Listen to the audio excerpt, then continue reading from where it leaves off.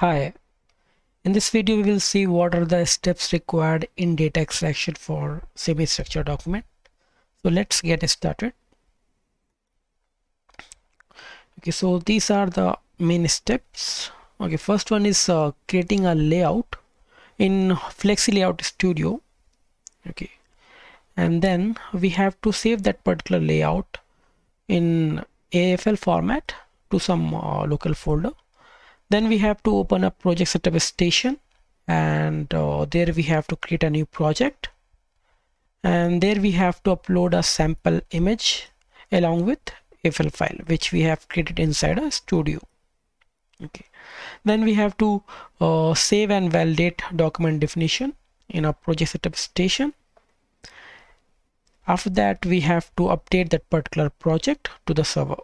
Okay, and for hot folder setup we have to do inside a project setup station. We have to enable those settings, and we need to enable hot folder setup for that particular project in admin and monitoring console as well, and post that we can push the document and test the result.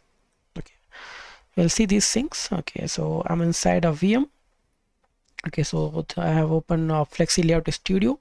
So here I have uploaded some sample images for training a layout. So inside this one we have to create header and footer, then other elements, okay, for field mapping which we want to extract along with this table line item. Okay, so once this is done we can export this one to the AFL file.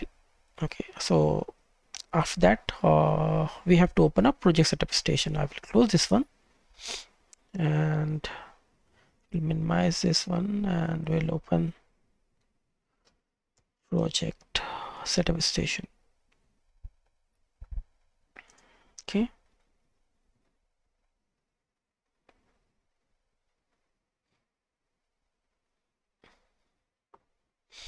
okay, I will open this project in a server. I'll click on OK. So here what you have to do, you have just click on this project, click on document definition, and I have already created this definition. So what I will do, I will create a new project, and here you can select this semi-structure or unstructured document, then click on next,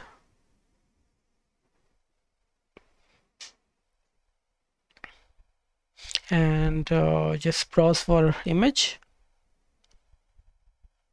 So I will select this image and I will load some layout. Okay,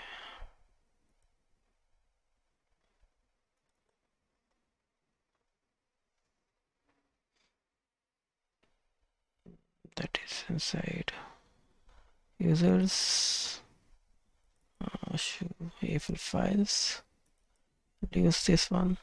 Okay, then we'll click on next, and here we have to enter our document definition name. I will write as a test, then click on finish. Okay, so this will open our document definition item.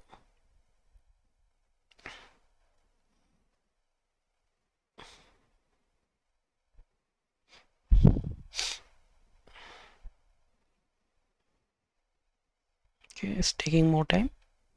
Okay,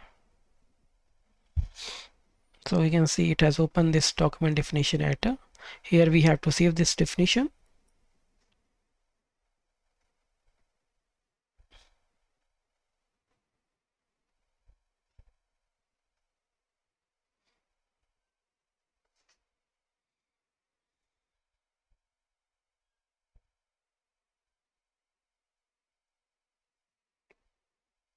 Okay, and if you want to test this one, we can test it from here. Okay, we just click on run test.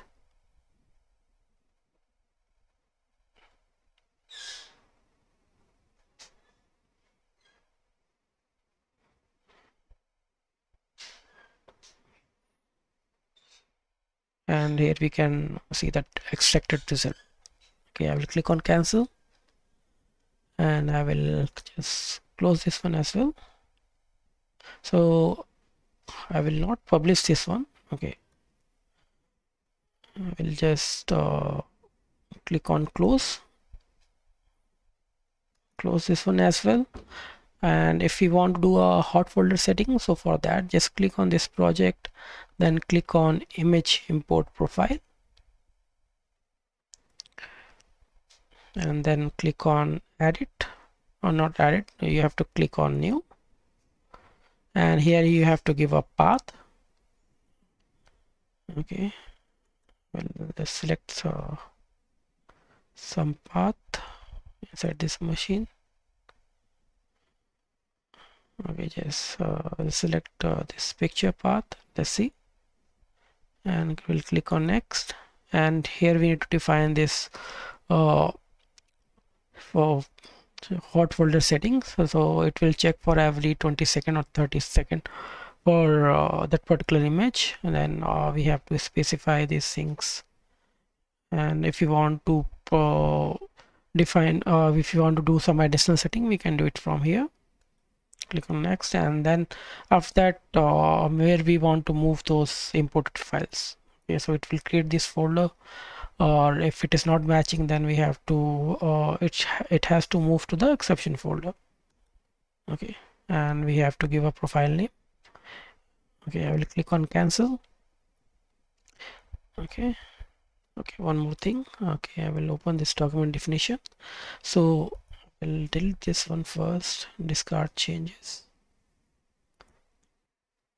And if we want to upload this project to the server, what we can do, we have two options. Either we can just click on this one, upload project to the server, or from here we can upload it to the server, upload project to the server.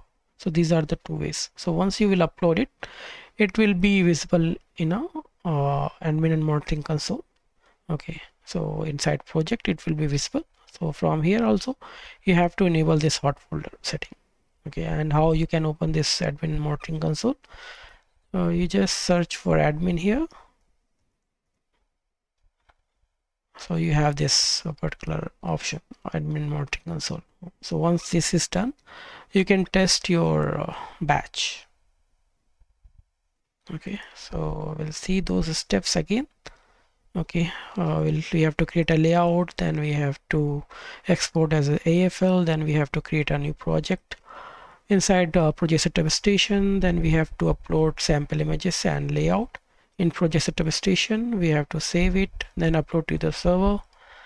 And for creating hot folder setup, we have to follow some steps, then enabling hot folders option in an admin monitoring console.